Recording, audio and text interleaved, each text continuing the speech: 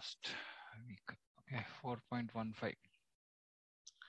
Evam gnatva kritam karma purvairapi mokshibhihi kuru karma eva tasmat tvam purva taram kritam.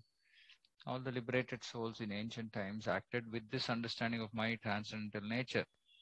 What is this understanding of transcendental nature? That is in the previous verse which we read, which is that there is no work that affects me, nor do I aspire for the fruits of action. One who understands this truth about me does not become entangled in the fruitive reactions of work. That Krishna is not, there is nothing which binds Krishna in this material world. All liberated souls in ancient times acted with this understanding of my transcendental nature. Therefore, you should perform your duty following in their footsteps. There are two classes of men. Some of them are full of polluted material things within their hearts, and some of them are materially free. Materially free. Okay, Krishna consciousness is equally beneficial for both these persons, whether we are polluted or whether we are free. Those who are full of dirty things can take to the line of Krishna consciousness for a gradual cleansing process, following the regulative principles of devotional service. This is Vaidhi Bhakti. And following the regulative principles, whatever do's and don'ts that are there in devotional service, by following that, those who are full of dirty things can get gradually cleansed. Those who are already cleansed, which is they are free from the material contamination, may continue to act in the same Krishna consciousness so that others may follow their exemplary activities and thereby be benefited. Foolish persons or neophytes in Krishna consciousness often want to retire from activities without having knowledge of Krishna consciousness. Arjuna's desire to retire from activities on the battlefield was not approved by the Lord. One need only know how to act. To retire from the activities of Krishna consciousness and to sit aloof, making a show of Krishna consciousness, is less important than actually engaging in the field of activities for the sake of Krishna. Arjuna is here advised to act in Krishna consciousness, following in the footsteps of the Lord's previous disciples, such as the sun god Vivasvan, as mentioned herein before. The Supreme Lord knows all his past activities as well as those of persons who acted in Krishna consciousness in the past. Therefore, he recommends the acts of the sun god, who learned this art from the Lord some millions of years before. All such students of Lord Krishna are mentioned here as past liberated persons engaged in the discharge of duties allotted by Krishna. Okay, so Prabhupada is saying that this basically acting in Krishna consciousness is what is being highlighted here. So we have to act for Krishna. This verse is not saying that we have to engage in the field of activities, but not for our sense gratification. We have to engage in the field of activities for the sake of Krishna. And by doing so, others will also follow. And Krishna consciousness is not inactive, like many people think. So this is very important, that there is no retirement in Krishna consciousness. Okay. 4.16. Kim karma kim akarmeti kavayopyatra mohitaha tatte karma pravakshami yatnatva moksha seshubhat. Even the intelligent are bewildered in determining what is action and what is inaction. Karma, akarma. Now I shall explain to you what is action is, knowing which you shall be liberated from all misfortune. So because in this whole chapter, like in the previous verse, Krishna said that it is all about how to act, the art of doing work. Action in Krishna consciousness has to be executed in accord with the examples of previous bona fide devotees. That has been said in the previous purport also. This is recommended in the 15th verse, which is the previous verse. Why such action should not be independent will be explained in the text to follow. Independent means not whimsical, not like whatever we want to do. So such action has to be according to previous bona fide devotees. So what is action, how to act in Krishna consciousness, that acharyas will teach us. Our work is to follow them. That is important. To act in Krishna consciousness, one has to follow the leadership of authorized persons who are in a line of disciplic succession, as explained in the beginning of this chapter in Vivaspate Yoga. The system of Krishna consciousness was first narrated to the sun god. The sun god explained it to his son Manu. Manu explained it to his son Ikshvaku. And the system is current on this earth from that very remote time. Therefore, one has to follow in the footsteps of previous authorities in the line of disciplic succession. And this is very important. Sometimes, in the name of time, place, circumstance, we seem to adopt ways and means and practices which are not given to us by previous authorities. In one way, we may think that we know more than them, and the reasoning given is that they were in the past, we are in the present, we know exactly what's going on around us. So we do things maybe different from previous authorities. But that's very dangerous because we will end up elsewhere. And if we follow the activities of previous acharyas, then we will end up where we have to end up. If we do our own way, it might seem like Krishna conscious activities, but maybe over a period of time, it will result in us ending up somewhere else. Different destination, different from what our actual destination should be. So it's very important to follow in the footsteps. Very clearly it is saying follow in the footsteps. Otherwise, even the most intelligent men will be bewildered regarding the standard actions of Krishna consciousness. See? For this reason, the Lord decided to instruct Arjuna in Krishna consciousness directly. Because of the direct instruction of the Lord to Arjuna, anyone who follows in the footsteps of Arjuna is certainly not bewildered. Follows footsteps of Arjuna means again following the footsteps of acharyas, previous authorities. It is said that one cannot ascertain the ways of religion simply by imperfect experimental knowledge. Actually, the principles of religion can only be laid on by the Lord himself, known to Sakshat Bhagavad Pranitam. No one can manufacture a religious principle by imperfect speculation. One must follow in the footsteps of great authorities like Brahma, Shiva, Narada, Kumaras, Kapila, Prahlada, Bhishma, Shukadeva Goswami, Yamaraja, Janaka, Bali Maharaj, the Mahajanas. By mental speculation, one cannot ascertain what is religion or self-realization. Therefore, out of costless mercy to his devotees, the Lord explains directly to Arjuna what action is and what inaction is. Only action performed in Krishna consciousness can deliver a person from the entanglement of material existence.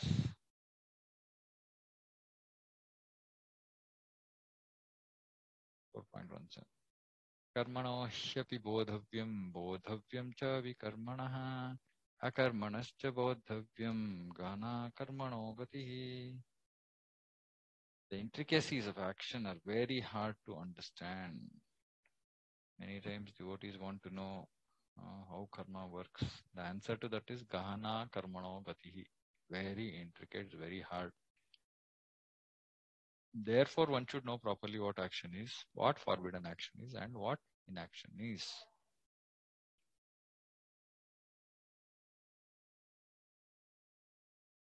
So here there is karma, vikarma, akarma.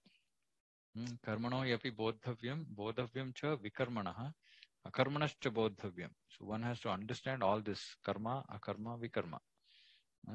If one is serious about liberation from material bondage, one has to understand the distinctions between action, karma, inaction, akarma, and unauthorized action, vikarma. One has to apply oneself to such an analysis of action, reaction, and perverted actions. Apply oneself meaning that we should follow it and apply this understanding in our life to determine what is whether actions that we are performing is karma, karma or vikarma. Because it's a very difficult subject matter. To understand Krishna consciousness and action according to its modes, one has to learn one's relationship with the Supreme. That is, one who has learned perfectly knows that every living entity is an eternal servant of the Lord, and that consequently one has to act in Krishna consciousness.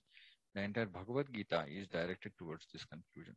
Any other conclusions against this consciousness and its attendant actions are vikarmas or prohibited actions. Any other conclusion?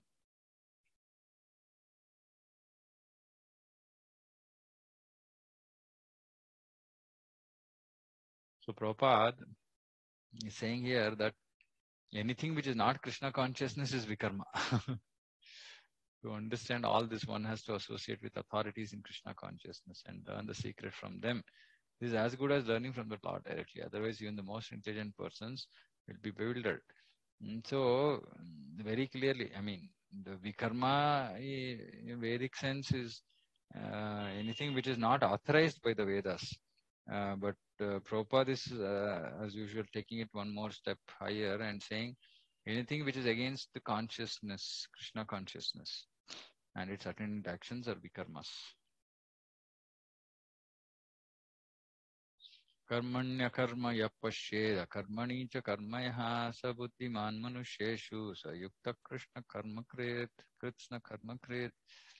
One who sees inaction in action and action in inaction is intelligent among men, and he is in the transcendental position, although engaged in all sorts of activities. A person acting in Krishna consciousness is naturally free from the bonds of karma. His activities are all performed for Krishna. Therefore, he does not enjoy or suffer any effects of work. So, that is action, that is inaction in action. So, even though there is action, it is actually inaction because there are no results. Consequently, he is intelligent in human society, even though he is engaged in all sorts of activities for Krishna. Akarma means without reaction to work.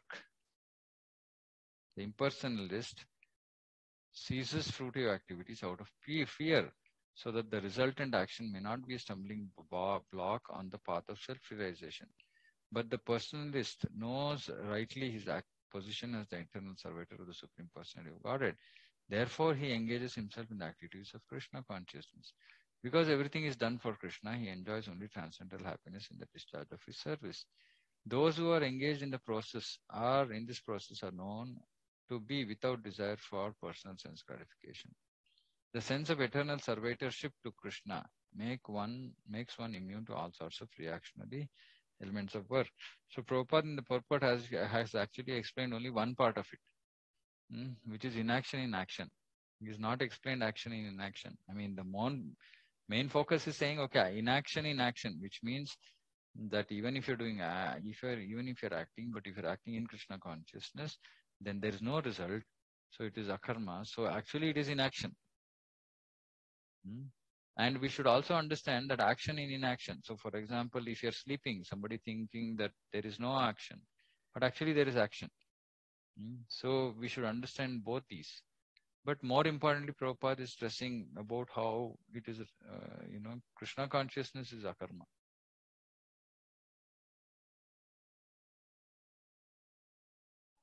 4.19. Yasya sarve samarambha kama sankalpa varjitaha jnanagnidagdha karmanam tammahu panditam buddhaha. One is understood to be in full knowledge, whose every endeavor is devoid of desire for sense gratification. This is very, very important. He is said by the sages to be a worker to whom the reactions of work have been burned up by the fire of perfect knowledge.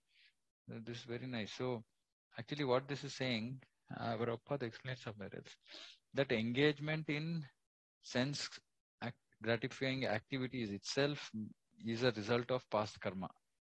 We will engage in sense gratification as a phala, result, as a karma phala of past action. So here Prabhupada is saying, that is why Krishna is saying that that his reactions of work, so karma phala has been burnt up. So he is devoid of desire for sense gratification.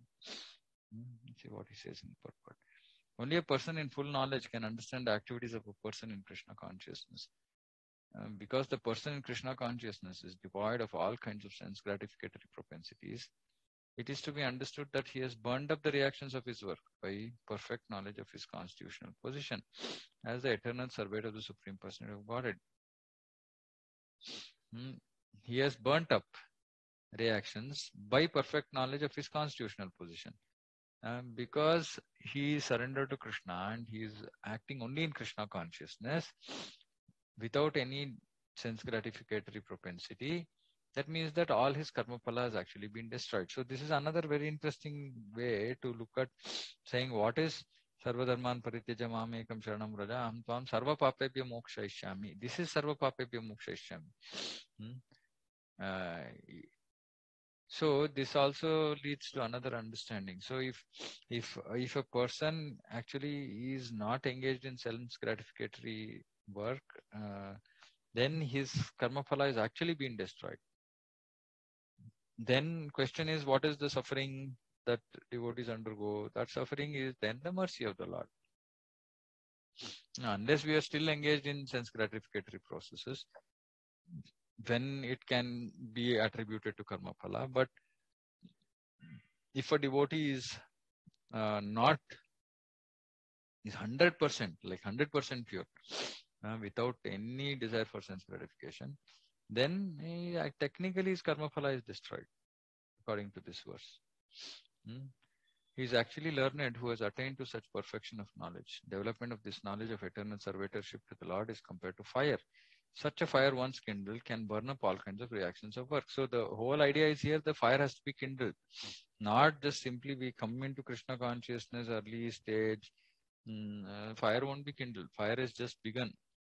So it has to be kindled. It has to burn. It has to, burn with great intensity. So then when it burns with great intensity, then that person is not engaged in sense gratification, which means that all this karma phala is destroyed. As long as we have even the slightest of material desires, it means that our karma phala is not fully destroyed. But for those great devotees who have absolutely no karma phala, no sense gratification, that means that they are fully, their reactions are all destroyed. So nice.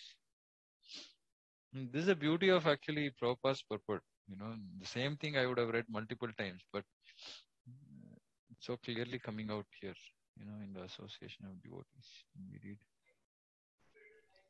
True, I have one question. Yeah. So initially when the understanding is there that, okay,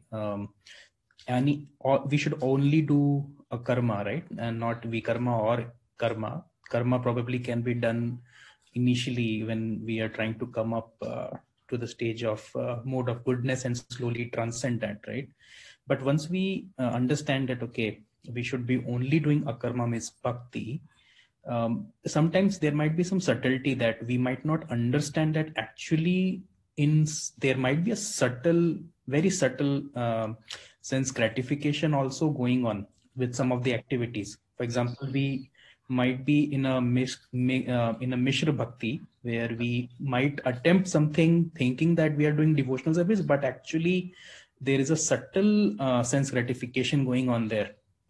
So now when we go to a mature stage, then I think even that subtlety goes. But what happens to the results which we might have accumulated? Even that will be burned by this fire, or that has to be followed a different prayaschitta, right? No. Krishna consciousness, chanting Hare Krishna is prayaschitta for everything. So basically, Krishna gives special mercy, and before giving up this body, basically it's all destroyed. So, the idea is that, in Krishna consciousness, now see, there is subtle sense gratification. If there is karma phala coming from that, then Krishna will not take it seriously. because there is of course there's the idea of sincerity of the devotee, right? If the devotee is sincere, then there's no question. I mean, Krishna will take that away. I mean, that cannot become a hindrance for the devotee to achieve perfection or go back to Krishna, because that is something in the past. See, the key thing in Krishna consciousness, in some sense, right, is the end state that we reach, right? Which means that we might have gone through lots of ups and downs, but if we are able to anta kale cha mameva smaran muktva kalevaram yat prayati tamadbhavam yati nastyatra samshayah. Even if you achieve this, even at the last moment, what complete purification, complete remembrance of Krishna, then we have achieved it. Whatever has happened before that somewhat becomes immaterial, right? So it will all get taken away, provided we reach that stage. If we anyway didn't reach that stage, then we have to come back again for a little more purification. Then that karma phala might remain. Anyway, all that is that is Krishna's hands, what he wants to do with us, right? But generally, the understanding is that if we are able to do antakale, then whatever we have done nonsense is all maaf kar diya, right? Nothing will remain. Okay, bro. Yeah. 4.20. Yaktva karma phala sangam nityatrupto nirashayah karmani abhipravrittopi naiva kinchit karoti saha. Abandoning all attachment to the results of his activities, ever satisfied and independent. Abandoning all attachment to the results, ever satisfied and independent, he performs no fruitive action, although engaged in all kinds of undertakings. So the person who is in Krishna consciousness, he has no attachment to the results, and he is ever satisfied, whether success or failure, is satisfied, and he is independent, meaning he is not dependent on any other human being. In the sense, he just depends on the Lord. That's it. This freedom from bondage of actions is possible only in Krishna consciousness, when one is doing everything for Krishna. A Krishna conscious person acts out of pure love for the Supreme Personality of Godhead. See, this is the stage that Prabhupada is talking about. Right? When he says Krishna conscious person, it is literally Prema Bhakti. Right? It is not necessarily referring to earlier stages. Because only then all the anarthas, of course, I mean, it could also be bhava stage, but even in bhava there could be anarthas which can surface. But in prema there are no anarthas. So he has no attraction for the results of action. All this, even though it might have been seen earlier, it might become, it may be reversed because of anarthas. Reverse meaning suddenly we may develop some attraction for something. But at the stage of prema, nothing. It's all completely destroyed. So that is why Prabhupada is saying Krishna conscious person acts out of pure love for the Supreme Personality of Godhead. Therefore, see, he has no attraction. He's not even attached to his personal maintenance. See, he's not even attached to his personal maintenance. This doesn't happen at earlier stage. It happens only at the stage of pure love. But everything is left to Krishna. Nor is he anxious to secure things, nor to protect things already in his possession. He does his duty to the best of his ability and leaves everything to Krishna. And we should picture ourselves in this position. It's such an amazing state to be in. Completely depending on Krishna, not even for personal maintenance, not anxious about anything, not even to protect things that is already there. Just do act for the pleasure of Krishna and leave everything to Krishna. Such an unattached person is always free from the resultant actions of good and bad. It is as though he were not doing anything.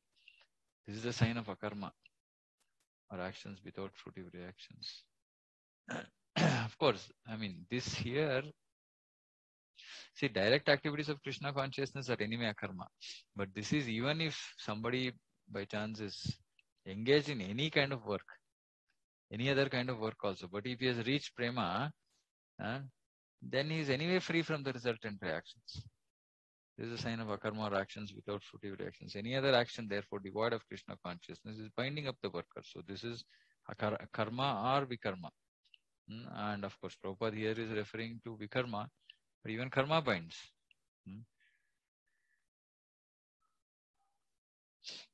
So, of course, one might think saying that, okay, somebody who's reached this stage of love, why is he even doing anything else? Why is he engaged in any kind of activity? Like this might be a Krishna conscious activity only, but it might look externally, like for example, building a temple. Externally, it might look like ordinary activity dealing with, authorities, this, that, and all that. You might do something for protecting your interest. You might bribe somebody, etc. But there are no reactions to that because that person is not attached to it at a personal level. It is all for Krishna.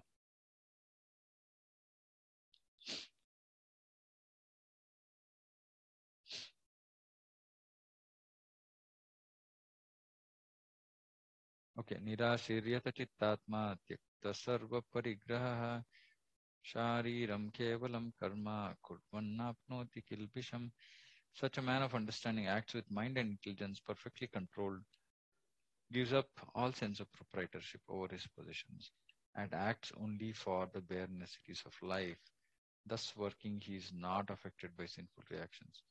Such a man of understanding acts with mind and intelligence perfectly controlled. Krishna conscious person.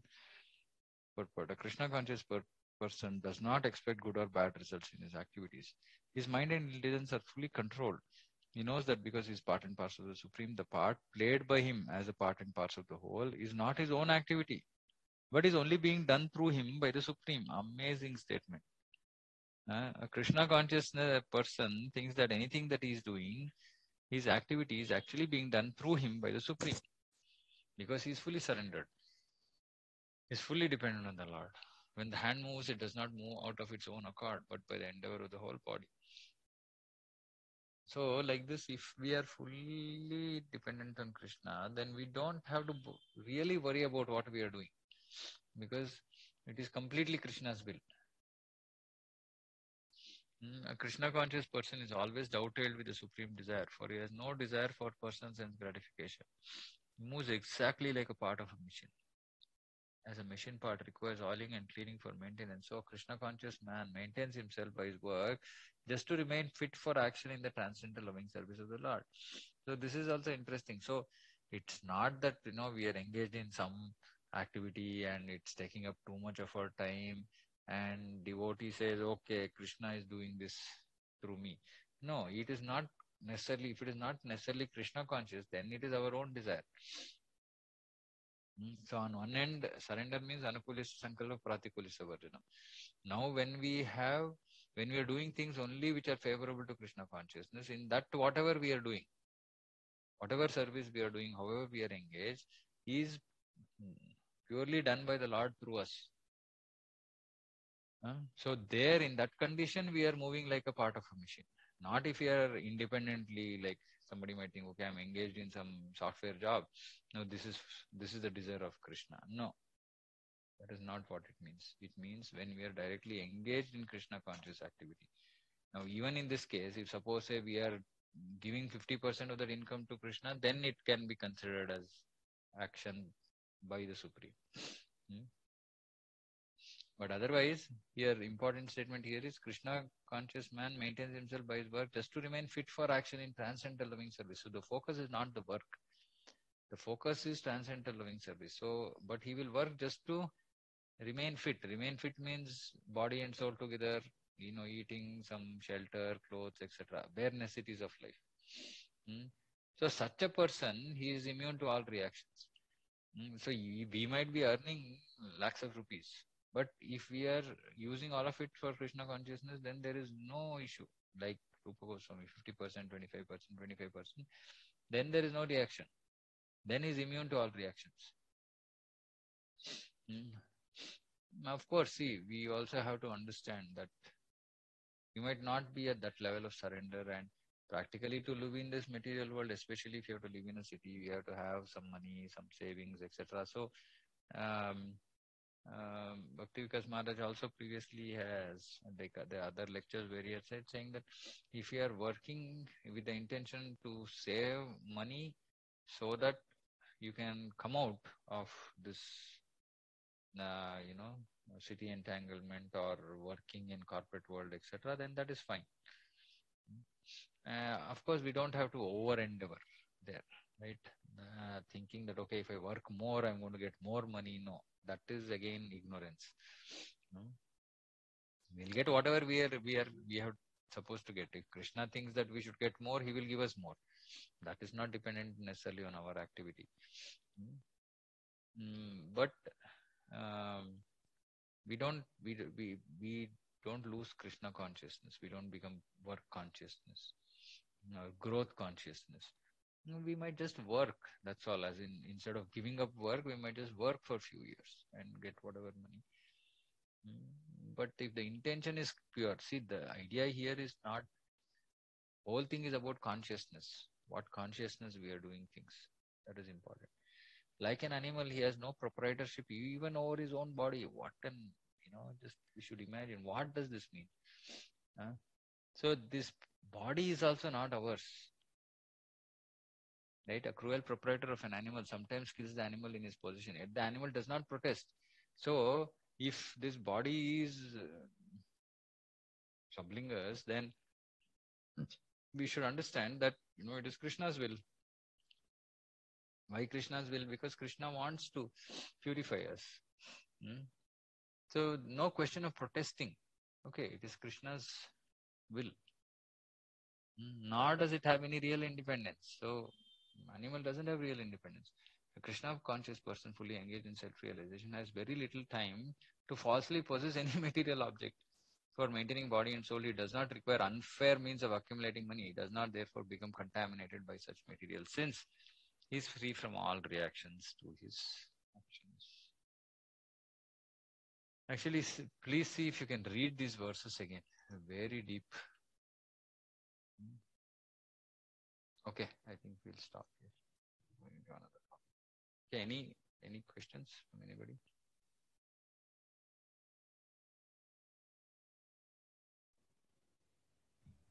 Yeah, Prabhu, one question I have. So, in the earlier verses, Prabhupada has written that even one should not be working for his own self maintenance also.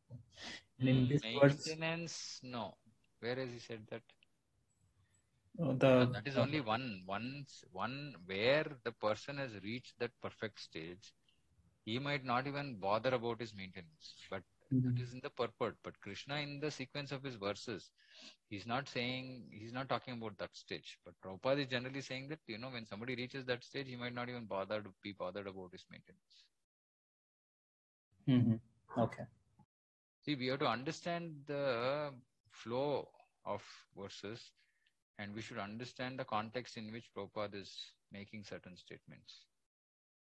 So flow of the verse is the flow of Bhagavad Gita, which is what Krishna is, message Krishna is giving. And on top of that, there is more specific guidance that Prabhupada will be giving. And again, for different stages of devotees. So that statement is not for devotees who are not at that stage of complete surrender.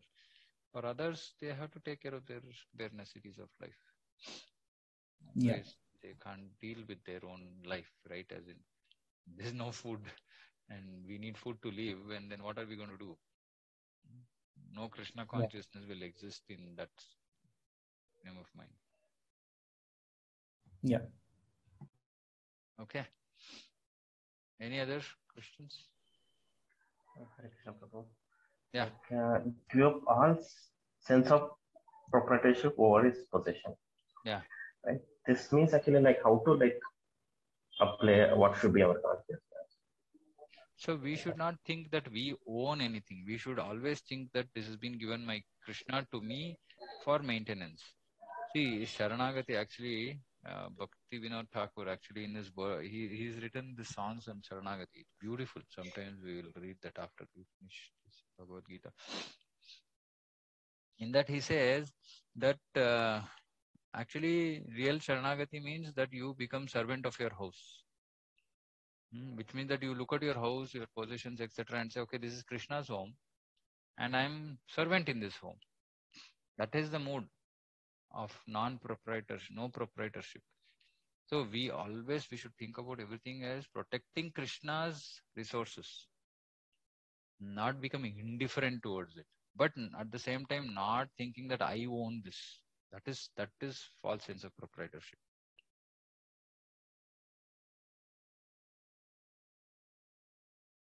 That okay? Sure, Prabhu. And one more thing, actually, like very first verse, actually, like at the last you told, there is no retirement for Krishna conscious activity. Yeah. Yes, correct. Right. Yeah, definitely, like in our material things, like, yeah, definitely in office and all, like there is a retirement, right? Because our bodily strength, intelligence will be declined, right? So, yeah, like especially, definitely there's no, but still, actually, like due to the or bodily limits, right? Or like diseases, or like Krishna consciousness, like sadhana, right? It will decline. Like how again it will be increasing, right? No. See, we should understand there is no stage of inaction in Krishna consciousness, right? Now, chanting Hare Krishna is also action. So it's not only physical activity. Point is that it's not about, okay, I'm now sitting, there is sun, I'm relaxing. There's no such concept in Krishna consciousness, right? It's always action, right? Even till the last moment, action is to take Krishna's holy name. That will go on. There is no stoppage to that. And I mean, devotees, we are seeing, no, all great devotees, all gurus, mm, they are, in spite of their age and, whatever external, bodily situation, etc., they are just going on. Right? So where is their retirement? There's actually no retirement. For somebody who is completely surrendered, there is absolutely no retirement.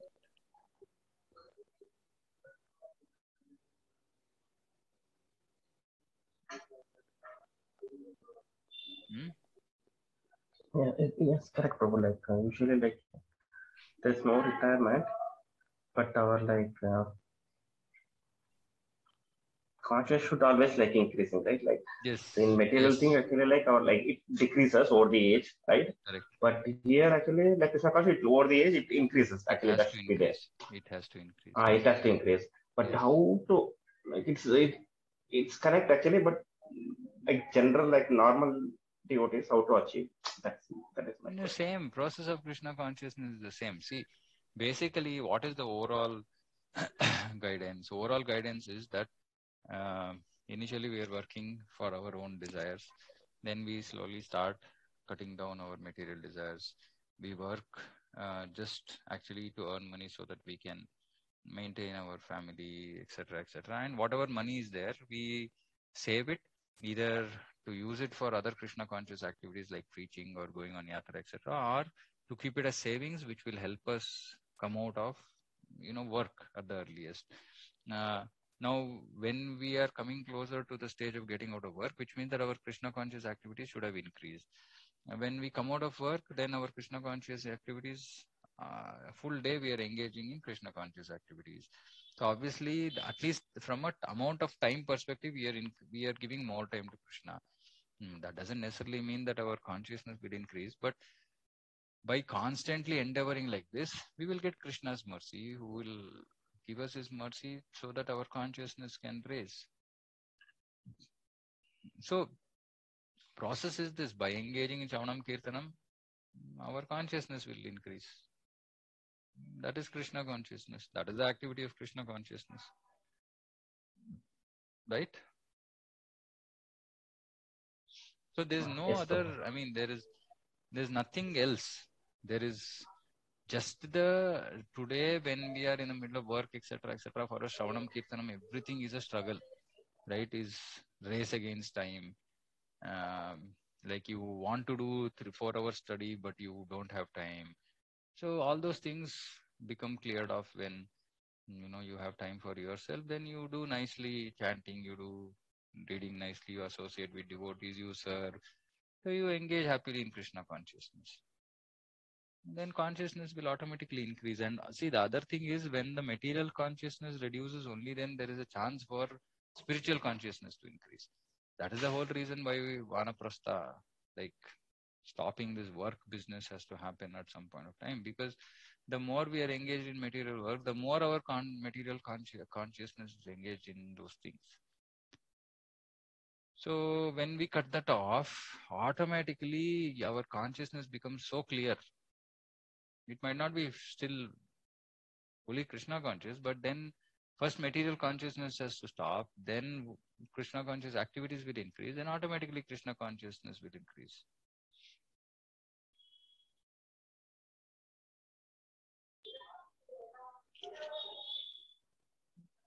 Got it. So, Sure. Thank you. still not Yes, clear.